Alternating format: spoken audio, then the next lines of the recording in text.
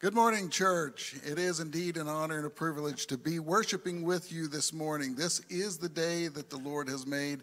Let us gather together and rejoice and be glad in it. No matter where you are this morning worshiping with us, know that God is truly with us and God is truly great. Let us take an opportunity and bow before him in a word of prayer. Father God, we are thankful for this time that we have set aside to worship you, to lift up our voices in praise, to humbly come before you in prayer this morning. We thank you for this privilege and this time together. We pray, Lord, that wherever we might be, that you keep us healthy, that you keep us safe in this time as we grow together as Christians, as your children. Give us peace. All glory and honor to you. Amen. Amen. And now, would you join us in singing Thank You, Lord?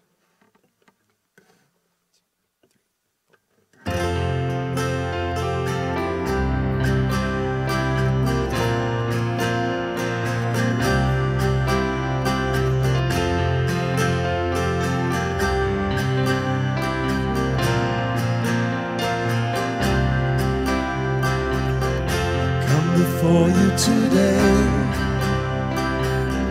there's just one thing that I want to say. Thank you, Lord. Thank you, Lord, for all you've given to me, for all the blessings that I cannot see.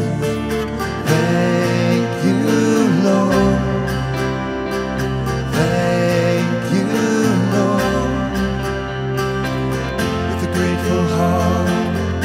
Song of praise, with an outstretched arm, I will bless your name. Thank you, Lord. I just want to thank you, Lord. Thank you, Lord. I just want to thank you, Lord. Thank you, Lord.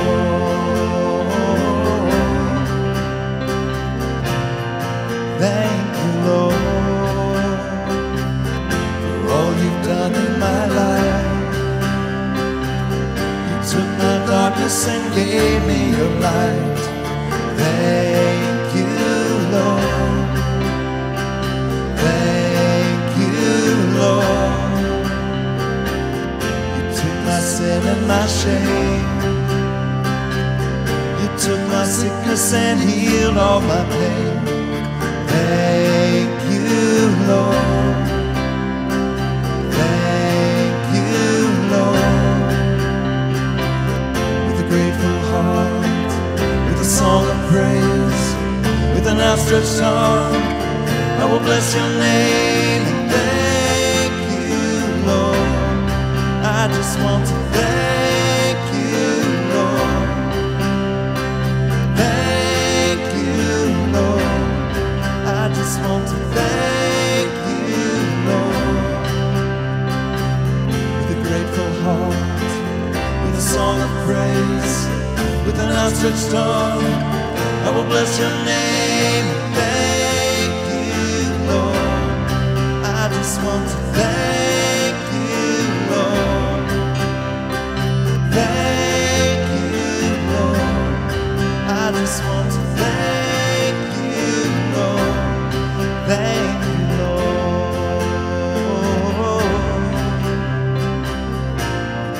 Thank you, Lord.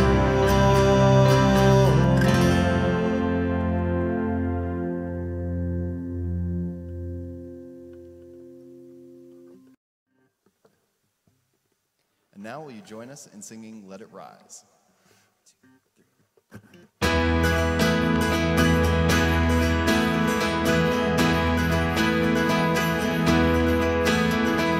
Glory of the Lord, rise among us. Let the glory of the Lord, rise among us. Let the praises of the King rise among us. Let it rise. Let the songs of the Lord rise among us. Let the songs of the Lord rise among us. Let the joy of the King rise among rise. Oh, let it rise.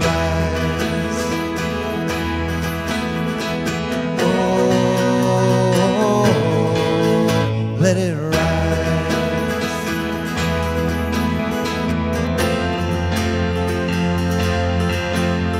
Let the songs of the Lord rise among us.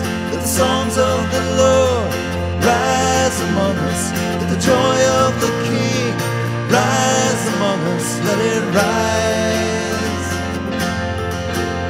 Let the glory of the Lord rise among us.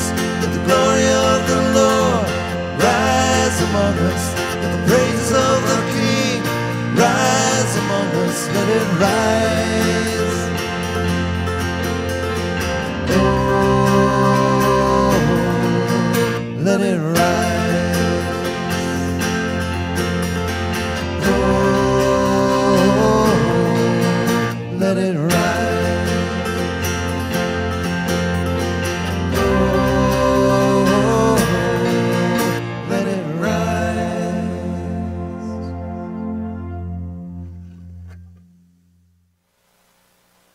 Let us join together in the affirmation of faith found in Romans chapter 8. Who shall separate us from the love of Christ? Shall tribulation or distress or persecution or famine or nakedness or peril or sword? No. In all things we are more than conquerors through the one who loved us. We are sure that neither death nor life, nor angels, nor principalities, nor things present, nor things to come, nor powers, nor height, nor depth, nor anything else in all creation will be able to separate us from the love of God in Christ Jesus our Lord. Thanks be to God.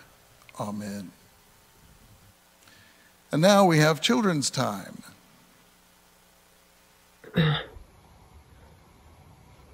Good morning, everyone.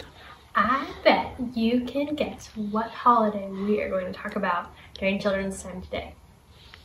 It's Thanksgiving, that'd be right. This Thursday is Thanksgiving, and I have some things here with me today that I am thankful for. My first one is this little guy right here. He's moving around. This is Kellen, and this is Patrick and I's little boy who was born in September, and we are super thankful for him this year. And friends and family are usually the first things I hear when I ask somebody, what are you thankful for? I have some other things here I'm thankful for.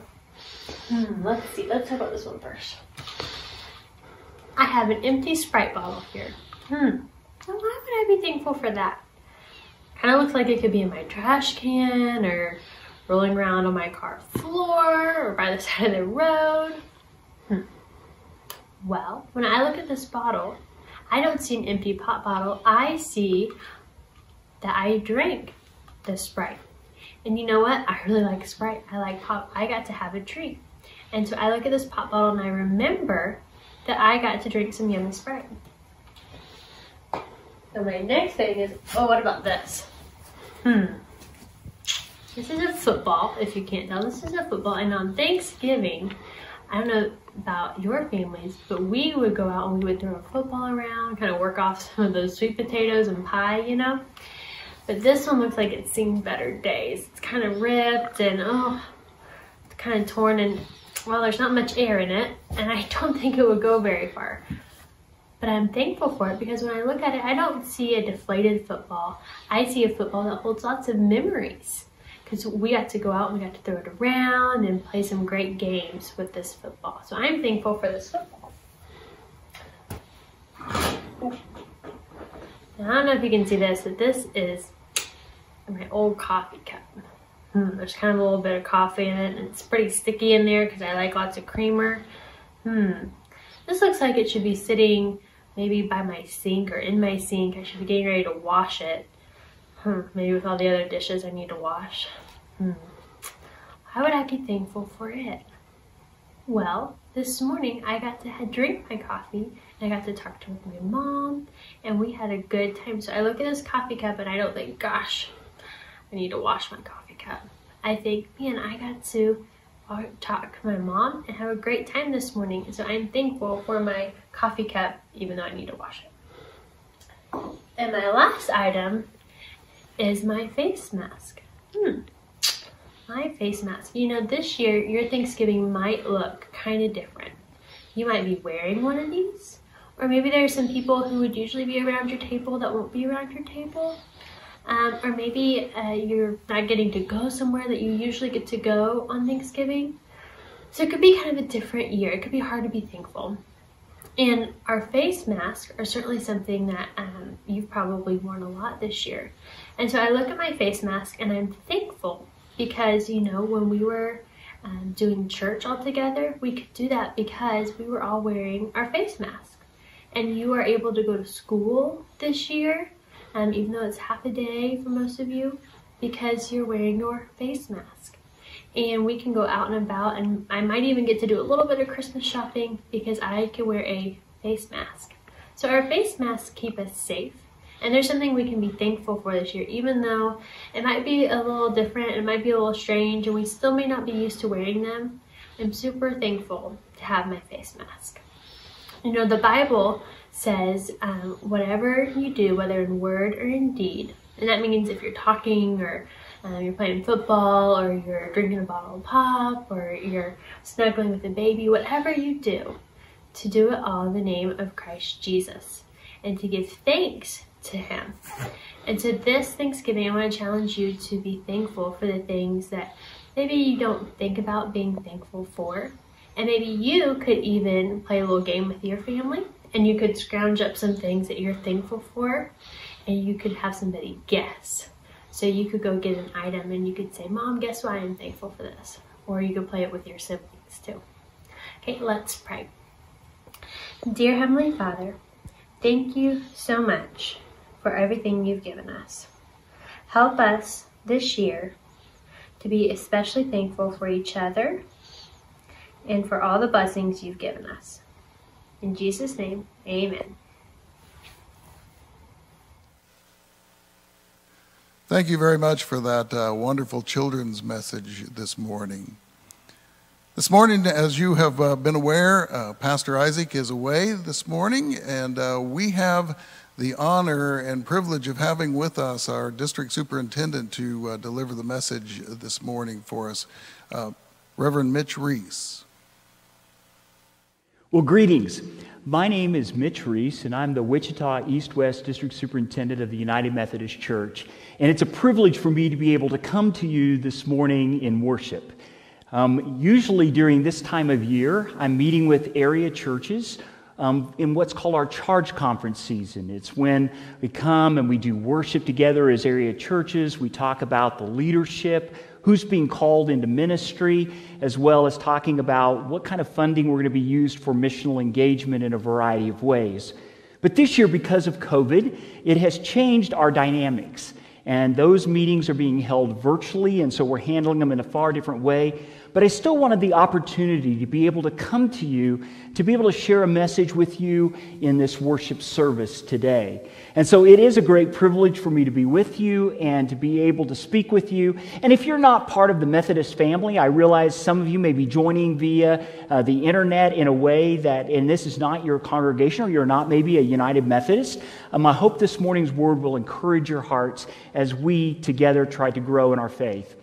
You know, the other thing I want to say quickly before we begin is how much I appreciate you and I appreciate our pastors. You all have worked and adapted in incredible ways over the last 8 months. It's been powerful to watch the way when COVID hit that you moved into technology in some ways that maybe were unfamiliar to you. And if you did not have technology available to you, you figured out ways to get devotions and messages out to people in written form. And also the ways that you've figured out how to do ministry in new and creative ways. So I just want to affirm you and thank you for all of your work you're doing for Christ's kingdom. Well, today as we gather, the message I would like to share with you is around the idea of staying the course, discerning God's heart in a time of disruption. You know, we all find ourselves in this weird time, but I want to encourage us by saying, you know, this isn't new. If we look back over human history, we find that there have been previous pandemics, there have been world wars, there has been financial collapse, there have been political and spiritual divides.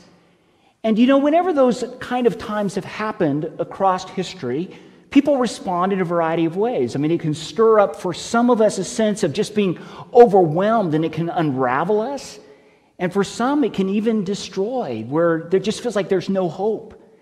For others, it can convince us that if we could just get back to the way things were before, everything would be okay. And then there are those of us that are being challenged to adapt and adjust in new ways. And that really takes courage to move into a place that we've never been before. We're finding we're in that season Susan Beaumont, in her book, Leading When You Don't Know Where You're Going, calls a liminal season.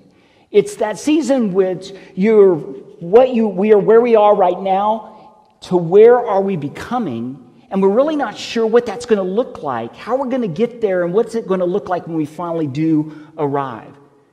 We don't know what it's going to look like financially. We don't know what the government's necessarily going to look like, culturally or globally. Even spiritually is undefined. We don't know whether the church will find that more people have left the congregations and are not involved in Christianity, adding to the nones and dones, or will we come out and there'll be a great awakening? We really don't know. All we know is that things are going to be different in some way. And we have to figure out how are we going to live into that and make sure that we're staying on course in the process. When we look at what the goal is, of course, throughout Scripture, we know where we're heading. We know what the final destination is, and it's really to be with Christ. It's to be restored into that relationship with God, right? And so we know that we are becoming disciples. That means to follow Jesus. We look at the world and we look at following Christ, sometimes we can be out in front, right? And we're saying, Jesus, come on. Or sometimes we think we're just side by side, but really to be a disciple means we're one step behind and we're keeping our eyes on Jesus and where is Jesus going? And if Jesus makes turns, are we following? Are we going in the position where he wants us to go? Are we adjusting course as we need to? And I think times like this could be part of that course adjustment. When I was in junior high, I played basketball. And I remember one time that I got the basketball and I saw a clearing, and so I started to dribble down the court. As I went with my eyes focused on the basketball rim, I found that I was passing my teammates and I was passing the opposing team. And then as I went up for the layup, I could hear the crowd yelling, but it wasn't until I was in the air, the ball had left my hand before I heard the words, "You're going the wrong way." You see, I had my mind set on what I thought was the right course, and I was so focused on me and I was so focused on my own direction that I didn't see where the crowd was telling me I needed to alter course. And I think sometimes in our world we find ourselves in that position. And this becomes a moment in time where I think we honestly need to step back individually and say, where possibly have we or our congregations lost focus on Christ? Have we possibly in some way? Is God wanting us to reshift? Have we shifted to basically we're using Christ to serve ourselves or promote us or our own will or agenda or our own church's agenda? And that's not uncommon. We find that believers throughout time have meant well, but have gotten off course, and we all need a course adjustment. In fact, if you look back in Scripture, you can see when Jesus was at one point heading up to Jerusalem to be crucified. I can't imagine all the things that were running through Jesus' mind, and he continued to do ministry, but he knew where he was heading. He knew where it was going to end. And a couple of his disciples come up to him and they say, "Hey, Jesus, when we get this kingdom thing worked out, could I sit on your right? And this guy here, he'd like to sit on your left." See, their minds were fixed on what was going to serve them. They thought they had their eyes on the right course. But Jesus says, that's not for me to decide. In fact, I have other things I'm needing to focus on right now, and you as well. Or we can think of the Pharisees. The Pharisees get a pretty bum rap. We oftentimes see them in a negative way, but I have to be honest, as I get older, sometimes I feel like I'm more of a Pharisee than I would like to be. But really, the Pharisees, in their minds, really were trying to do the right thing. They were trying to protect the nation of Israel, and they thought if the people, the Jews, quit following the law, that God was going to come and remove them from the country. He was going to tear down their temple, and things were not going to go well, and so they were trying to protect that. But they were so blinded by what they thought was the right way that when God showed up in their midst in Christ, they didn't even see it. And we don't want to find ourselves in a similar position. So when God starts to move in our world in these uncommon times, in these times of disruption, is God trying to get our attention? And sometimes, whenever God's trying to get our attention, some things start to rise up in us. And could be a sense that this maybe is God trying to say something to us. Because when disruption happens, I find we may respond in a couple of ways. Some people we find, and I bet we can see these things happening around us in our world today, they begin to blame others for the disruption. You know, Jesus said we look at the splinter in our neighbor's eye and think, how is this causing what's going on? Or maybe we find as God's trying to alter our course, we're defending or protecting ourself and our self-interest. You know, I think it's interesting, isn't it, when the COVID epidemic happened, what we did with toilet paper, right? How many of us ran out and tried to get as much as possible for us? Or we may find ourselves becoming defeated, that we just think, how am I ever going to be used? Or what kind of difference can we really make in this mess? And other times, I think we find ourselves in the place where we're looking for shortcuts. We're looking for who's got it figured out. And you know, how many times have we in the church looked for what church is doing it and having success, and then we go over and we ask them, how are they doing it? And then we try to copy it. But is that the course we're supposed to be taking? Is that where God is leading us? Or is that just the course God's leading them on? It doesn't mean we can't learn, but is it really where God is directing us? So I think sometimes all of these kind of distractions can keep us from going where God is wanting to move us now. So in the book of Hebrews, I want to use it this morning as kind of our guiding text to lead us to how we might stay on course in these particular times. In the early church, when Hebrews was being written, we find that those early believers were in a time when the government was starting to press against Christianity. So there was some persecution starting to rise, but not only in the culture, but also in the church itself. Because during that time, it was primarily Jewish persons that were meeting in the synagogue, but people were believing in Christ and coming to faith. And so there was a group called the Judaizers. And the Judaizers were people that were Jewish, that obeyed the law, that had come to believe in Christ. And when they believed in Christ, they were then filled with the Holy Spirit. And that became a sign that God had accepted them in a sense, and that Christ had truly entered them. And so they were marking that everyone who was really going to follow Christ had to follow the Jewish law, and then they would be filled with the Holy Spirit. And if you didn't follow the law, then you were against God. You weren't doing it right. On the other hand, there were people that were following, that they believed that as long as you had faith in Christ, it didn't matter if you followed any of the law. And so there was this polarization that was happening within the life of the church. And so in Hebrews chapter 10, verse 19 and 25, here's what this writer says. Therefore, brothers and sisters, since we have confidence to enter the most holy place by the blood of Jesus, by a new and living way opened for us through the curtain that is his body, and since we have a great priest over the house of God, let us draw near to God with a sincere heart and with the full assurance that faith brings. Having our hearts sprinkled to cleanse us from a guilty conscience, and having our bodies washed with pure water, let us hold unswervingly to the hope we profess. For he who promised is faithful, and let us consider how we may spur one another on toward love and good deeds, not giving up meeting together as some are in the habit of doing, but encouraging one another, and all the more as you see the day approaching.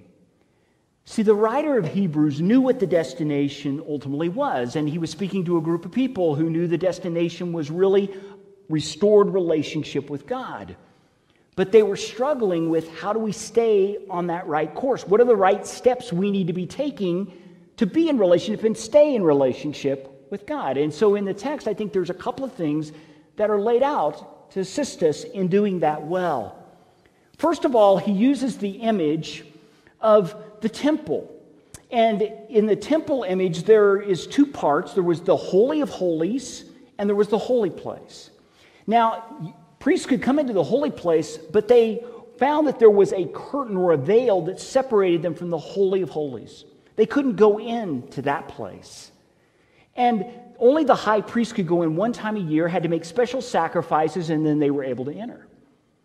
But you know, when we look in this text, we see that when Jesus came, Jesus, it says, when he died on the cross carrying our sin, our brokenness, when he died, we find in the scripture it says the temple curtain was rent from top to bottom. It opened up the way to the Holy of Holies. And so what I believe the writer of Hebrews is saying in staying the course is, first of all, is make sure we're dwelling in God's presence. That he says that ultimately, when we trust in Christ, realizing that we trust in him because of his broken body, and we believe in him, he has opened up the way that I can actually know that I am with God, that I am in the holy place with God, that I can hear God's voice, that God is wanting to speak with me, to lead me, to direct me. And so this faith and trust puts us in that place of holiness. See, when we realize we've been invited into the dwelling of God, that should bring us to a place of genuine humility, where I enter in humbly because I realize God has invited me into this place. God wants to meet with me. God wants to converse with me. God wants to love on me. Isn't that awesome? He's invited us into the most holy of place. Jesus made it accessible that we didn't have to wait on somebody else to get us into God's presence. We've been invited in ourselves. And so when we have that sincere heart that just wants to seek God, that wants to be with God above all else, and we surrender ourselves fully, say, Lord, I am totally yours. Lord, I'm coming into this space and I'm laying aside all of what I want to accomplish and what I want to have done. And Lord, I want what your will be done in my life. What you want to do in and through me. God, I am yours, sold out. Just like Christ was sold out to his heavenly Father, may we be sold out in the same way. That daily I'm coming to that place, say, Lord, I'm coming into your presence. I'm just laying myself down and I want to be wholly yours. That we're letting God speak to us. That we're surrendered to what is God's way, God's direction, God's heart. It's not that I'm thinking about what everybody else should be doing, but am I truly living in that position, that surrendered place unto Christ? And that really is the first idea we need to keep in our minds, is that am I staying in that place of just dwelling in the presence of God? I'm loving on God and letting God love on me. Now that's kind of the me and Jesus piece. And we a lot of times in Christianity can get good at that. But it's the second piece that the writer of Hebrews pulls to staying on course that I think is a challenge to us, that it says, do not let us forsake meeting together to spur one another on. The second component is there's this piece of God has called us into a body to work together. That we're pressing into this presence together, to want to deal with Christ together, to follow God together, to be God's holy people. Now, I don't understand why, but in the world and in our human spirit, there's just this natural tendency in us that rises up that we end up wanting to divide the body, don't we? We find ourselves on this side or that side. And there's this continual tension.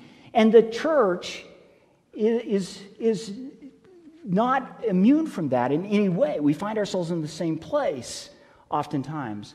That's why it's so important that as churches that we think about our leadership, that we hope that they're mature people that are really seeking into the presence of God and wanting God's presence to be dwelt, God's will to be accomplished above any personal thing that may be going on.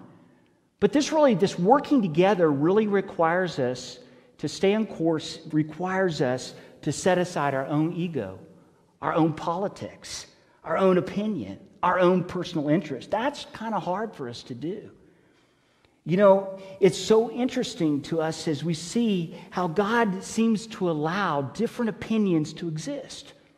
One of the mysteries I've found as I've been in pastoral leadership and now as a district superintendent for almost 6 years is I get to work with a lot of different people with a lot of different perspectives, a lot of people that call themselves followers of Christ.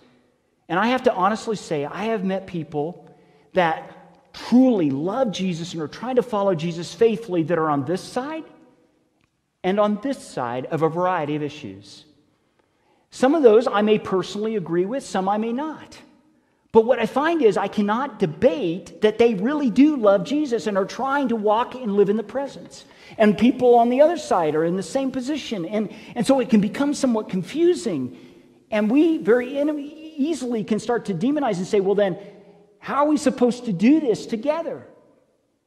But you know, one of the things I find about Jesus that's amazing to me, you know, and what's written in Hebrews, it says, you know, as the church was struggling, they said, don't you separate over here and you separate over here. It's instead, how do we work together to make this work?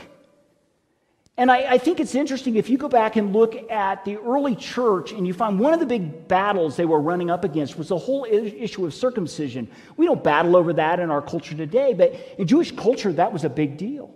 You back to the patriarchs of the Old Testament, and you find that it was commanded that, you know, male children, if you're going to be a good Jewish boy that follows God, you need to be circumcised. And if you're not, then you really can't be a follower. And in the early church, we find that same thing started to happen, that for people who were not circumcised, and they started saying they were following Jesus, they said, well, you need to be if you're really going to be filled with the Holy Spirit. And then all of a sudden, the Holy Spirit fell on people that weren't circumcised, and they went, what do we do with that? God seems to be working here in places that shouldn't be working. And so all of a sudden, it's like, how are we going to work together now in the midst of this kind of struggle? And in our time of disruption, it's so easy to try to camp ourselves, but we need to figure out how we work together, because one of the things Jesus said in John chapter 17, it's powerful. He said, how the world is going to know me is when they see how well you love one another. And so that's hard for us, isn't it? Because we want self to rise up, but instead it's more about dwelling in the presence, even sometimes when we may find ourselves in different places. And that really requires a trust of one another, that we trust each person is trying to listen to the Holy Spirit. And sometimes maybe God allows us to remain dissident. And maybe that reason He allows it is for some reason to keep us humble. That we realize that we each are trying and we don't have it all completely figured out. That's hard. Nothing about this is easy, but staying on course means dwelling in the presence and realizing God has called us to do it together to spur one another on. And that means together we're listening with one ear to the Holy Spirit while we're also listening to the reality of the world in which we find ourselves. And so we're really trying to stay in tune. And as we're listening for where's the sense of peace right now in this conversation? Where does it feel right? Where does it feel whole? When do I feel freedom? Or on the other hand, maybe we're finding ourselves in those moments saying, when is my own agenda rising up? Is my own opinion right now rising up? Or am I really saying, God, I really want to live surrendered here and let you be there? I think when we are living well together, what we find is there's some guiding principles in our Wesleyan heritage. Our bishop has also been laying these out before us, and I think these are huge in this work of working together in this, to stay on course in these times. And I think these 4 guiding principles can be very helpful for us. The first, I think we always have to ask first, as we're dwelling with Christ, dwelling in God's presence, is this, is are we together growing in love towards God and with one another? Does that mean that when we are together, we can really see that we both are trying to go deep into knowing God better, loving on God, living in that lordship place where God is truly Lord of our lives? And as we're listening to that, also, am I growing in loving those who I may struggle with? Do I love my neighbor? Do I forgive those who offend me? Am I doing that work well? We should be together spurring one another on, helping each other love God more fully, even sometimes in the disruption and the differences. I think also then it moves us on to proclaiming Christ. You know, one of the things I've heard so often in our churches is we're focused on helping people come to Jesus. But the question is, has anybody come to Jesus lately? I've been excited to read some of the reports of our local churches and see how they're talking about people that are coming to profess faith, even though they may be worshiping virtually. That's exciting. But sometimes we also are talking about how important it is for people to come to faith, and we have nobody coming to faith, and then we have to question, well, why not? Is God not finding us faithful enough to entrust us with people? Because if we look at the early church, one of the symbols and signs was daily He was adding to their number. And folks, if we're living faithfully, that, I believe, should be part of how our lives are lived out. I was recently reading a story from one of the mission organizations my wife and I sponsor, and it was really encouraging as during this COVID season, as they've had to shift up how they're doing things, and they've been out delivering meals. People that they've been delivering to have said, "Why do you do this?" And they said, "Well, we do it because Jesus loves you and wants to walk with you, and we love you too." And they said, "Man, we would like to know this Jesus." And so people have come to faith and been baptized because of the witness that has been happening. Also, we find that we're called to serve one another, and that means who's God putting across our path that needs healing, that needs acts of mercy, that needs somebody to respond to their situation in care and love. I think we do that fairly well. But together, who's God putting in our path that we need to care for and love on? And finally, seek justice. Who are the people that God has put around us whose backs are against the wall? Who are the people in our community that they don't have anybody standing in their court? Nobody's standing up for them, or they feel all alone. Who are the oppressed, the poor, the abused, the mentally ill, the immigrant? Who are the people that are out there that need somebody to stand up with them and say, "Hey, I'm here for you to help take your case out into the light, to stand for you so things might be better for you"? I think those are all things that it means to dwell in the presence of Christ together, and what it means as we work together to build God's continual kingdom. Folks, I find that though we're in this season of disruption, this time when it can be easy for us to not sure which way we should be directing ourselves, I think it can be a time when God is trying to get our attention to make sure that we're really focused on Christ first, and that we're really willing to say, we all bring a piece to this, and how are we all directing our eyes towards Christ together? So many times in our local churches, it's easy for us just to get together and we have a devotion and a prayer, and then we start decision making. But that doesn't necessarily mean that we're discerning the will and direction of God. That may be our human effort. Instead, we need to really be sensing, Lord, where are you wanting us to go? What are you wanting us to do? It's not about what we want to see happen. It's about what you want to see happen. And how do we unite our hearts together to lay down our own agendas to say, God, together, we want to figure out how to move in this way in a way that lets people see how they love one another and how we're spurring one another on to a deeper relationship with God. Folks, these are times that we might quickly want to hope that this disruption moves on so we can get back to life as usual. But folks, may we be in this position where we're saying, Lord God, right now I'm trying to tune my ears to hear you. We're trying to tune in together. Direct us that when we come out on the other side of this, Lord, we're in step with following right where you want us to be following, going where you want us to go for your glory and honor. A lot of this isn't cut and dry and easy. It takes a lot of pressing in, but it also takes a lot of listening and sensing where's the Holy Spirit moving and at work, and making sure that self isn't rising up, self is staying submitted to lordship, and love is remaining evident in how we're responding to one another. Folks, as we move continually through this time, for however long it will last, may we take to heart the words of Hebrews, and may our lives so reflect the gospel that we can say tomorrow that we have truly grown in our love for Christ, and we have truly gathering together to help one another press on together to glorify and honor God, that others may know his love and grace as well. Let's pray. Lord God, I thank you so much for your word. I thank you so much, God, that even in times of disruption, you remain the same yesterday, today, and forever. Lord, we realize we live in times that are very divided. And God, in the midst of that, we're trying to figure it out. And Lord, so often it's easy for self to rise up. It's so easy to demonize the other. Lord, instead, help us to be able to see your light at work in those who claim your name. And Lord, may our hearts come as one together to press into you first and above all things, and to learn how we may live together even in our dissidence in a way that can bring you glory and honor. God, may we be faithful to staying the course, and may you receive all the glory and honor. We pray in Jesus' name. Amen. Let us join together in the prayer that Jesus taught us. Our Father, who art in heaven, hallowed be thy name. Thy kingdom come, thy will be done, on earth as it is in heaven.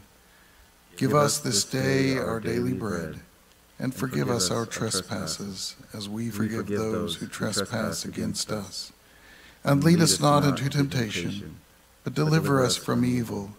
For thine is the kingdom, and the power, and the glory forever. Amen.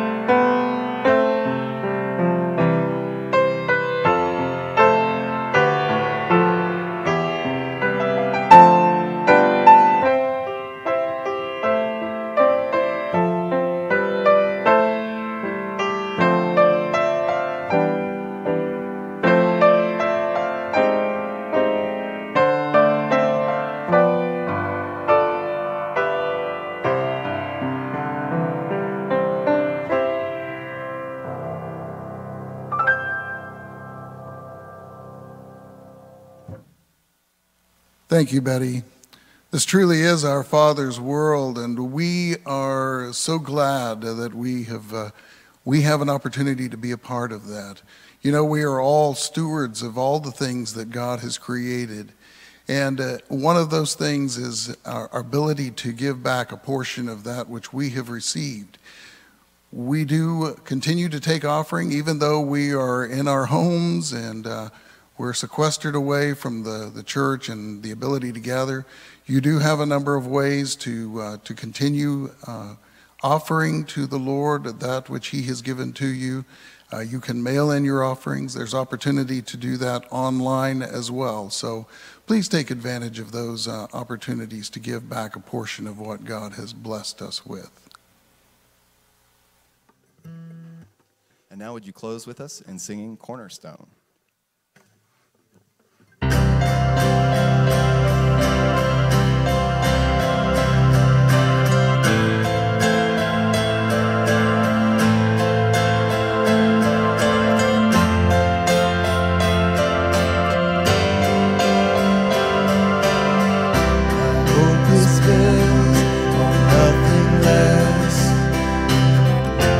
Jesus' blood and righteousness.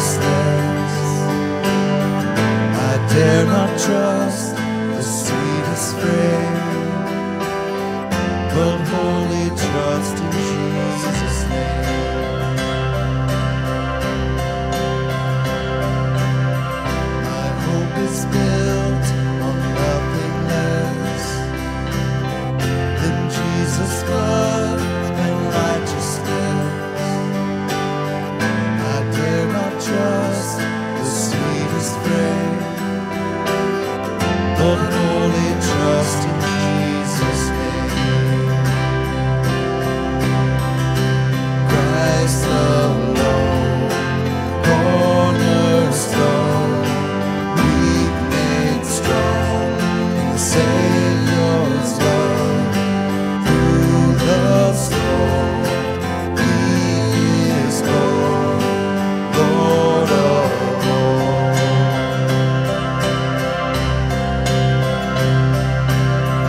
When darkness seems to hide His face, I'll rest on His unchanging grace. In every high and stormy gale, my anchor holds within the veil. My anchor holds within the veil. Christ alone, cornerstone, weak made strong in the Savior's love. Through the storm, He is Lord, Lord of all. He is Lord, Lord of all. Christ alone, cornerstone, weak made strong in the Savior's love. Through the storm, He is Lord, Lord of all.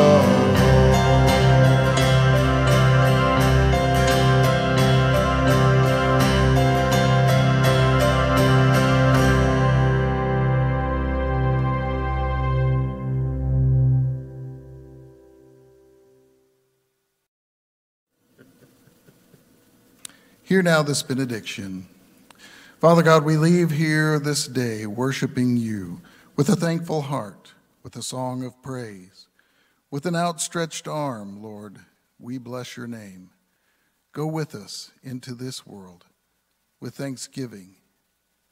Amen.